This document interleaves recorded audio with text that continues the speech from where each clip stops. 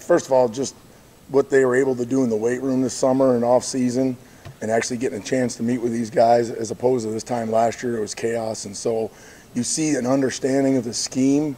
And so now we're able to kind of move into understanding what it takes to be a physical offensive line, just the mentality, the effort, all the things that go with it. So it's still an up and down process, but you're seeing flashes of it. So now it's about that consistency. They both have their strengths, right? And I don't want to say weaknesses, but things they're working on. Matt's more of a veteran. You know, Nick had a year under his belt. Nick played a little bit the year before, but Matt's been around for a long time. He's got brothers that played here. He's got a brother that started in the NFL.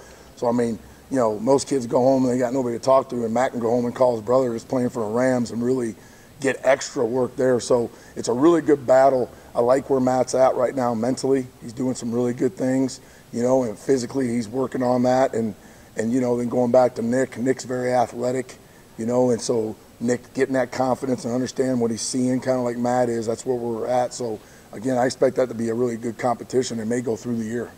That's not new, so they're used to it now, right? So they know that I'm a little different off the field than I am on the field, just like they have to be, right? You can only play this game one way up front, and there is no plays off up front, right? It's not like you're on the outside and they're going to run the ball the other way and you can kind of coast or something. Everybody's got a critical role in every play. And so it's really, I always talk about like mental warfare in the sense that you have to push yourself every snap, and it starts in drill work. You know, if you take a play or rep off in drill work, you're going to do the same thing when you get tired out in the field. So, you know, that's the job of an O-line coach, right? We got to be great teachers, but then we have to push them, you know, at every snap, and don't let, if you let it slide, then it'll become habit. So, you know, they respond and they understand when I'm getting on them, it's for a reason. You know, what we're trying to get to is we get some of the players doing it as well. You know, don't be just a coach-led group, let's be a player-led group, and then we're going to really have something. First of all, you love to be able to play more than 5 guys if it's warranted. So you got a backup that's even. You want to be able to play with both those guys. They got to know that, you know, that's going to have guys practice harder also. And, you know, if there's a little bit of a drop-off, then maybe it's 60-40, 70-30. But if there's a major drop-off, you're going to play the starter, you're going to ride him till you have to. This is a unique situation with the COVID year. I mean, we have 9 guys in our room, if you count Horace, that have started games. So in one hand, everybody's like, well, that's great, you know. Yes, it's great that you have that experience and we have great competition, but how do they handle that mentally? Because at the end of the day, there's only going to be 5 that are going to walk out there for the first snap against Northwestern. So there's going to be 4 guys that pride's going to be hurt. So they have to understand that they're competing against the defense every day. They're not competing against each other. And at the end of the day, who moves in the best and who stops in the best is going to get on the field. And if they keep that mindset, then I think we're going to be in good shape. Big part of what Jason, Coach Novak, and that crew does, you know, it's more than just the power aspect of it. You know, Coach Berghardt and the science part of it. It's, you know, the kids, you know, sometimes you have a great lift, you're tired and sore, right? And that's fine sometimes, but ideally they want to feel better when they leave the weight room or at the end of a phase, and you feel that way and they're saying those things. So I think that's going to pay off.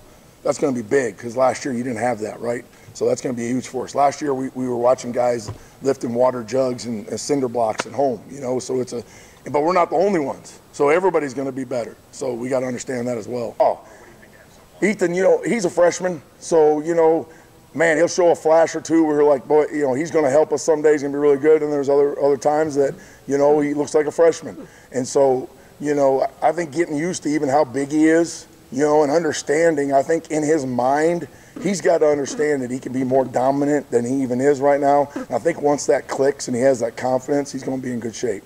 You know, he's done a really good job. He's got an intensity to him. He's got this will to finish that not a lot of people have. You've seen it on tape, and you know, it's hard because you don't want to take that away from him, but you got to practice a certain way, right? And so you got to take care of your teammates. I mean, we got to be physical, go hard, but we don't need to be on the ground. We don't need to fight every other rep, you know.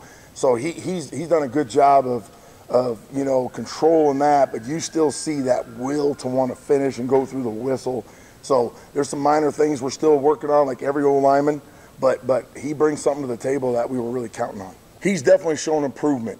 You know, I'd say with Spencer, it still comes down to consistency. You know, when he gets tired, are you a liability or can you push through it, right? So that's the biggest part. It's trust. like as a coaching staff and myself, I got to know when we get out there and we're on a 8-play drive and it's 3rd and 5 and he's gassed, right? Is he going to lock it down and have great technique, or is he going to spit the bit and flail and then we're going to give up a sack and and then bad things happen? So that's what it comes to, right? He understands the scheme much better. He plays physical. He's got good feet, right? We're working on him playing lower, more flexibility, but then just that consistency when you're tired. Luke has really worked hard to try to get in a situation to get a chance to play this year. And, every day he's improving physically. He's been in our meetings, so he understands what we're doing. He brings really good leadership to our room. He's a guy that he calls it how he sees it, and there's not many people that will do that. He'll call out his peers, and they respect him because they know what he's done. They know what he's been through. And so I love having him in the group, and he's shown some improvement this fall camp. We got to see, how far can he go? How will he hold up? But he's going to be a positive addition to our room no matter what. You've seen him play tackle. He's long enough to play on the edge. He does have good feet.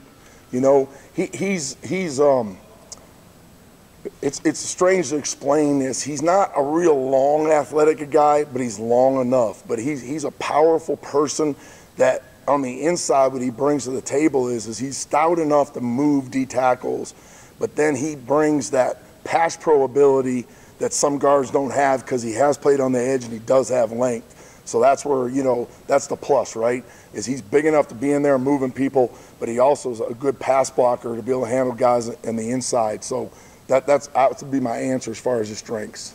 Not dramatically, it's do what I do. I think the biggest thing is I'm involved with, some meetings that maybe I wouldn't have been involved with Coach Tuck, and I really appreciate his trust in me. And so I may be a sounding board for him on some things, and I feel comfortable I can go to him if there's some things I see. But for the most part, my day-to-day job is about trying to coach this O-line to be the best O-line that it can be. So, there's little things here and there. Probably more in the off-season affects me more than in-season. All right, thanks, Coach Cap. All right, appreciate it. Now that's going into camp as a starting point. And both those guys can play on both sides, and Jarvis can play inside and outside. And so at the end of the day, you're really looking for that combination of the best 5. So Jarvis gives us some flexibility with that, and with those tackles being able to play both sides, it also adds flexibility.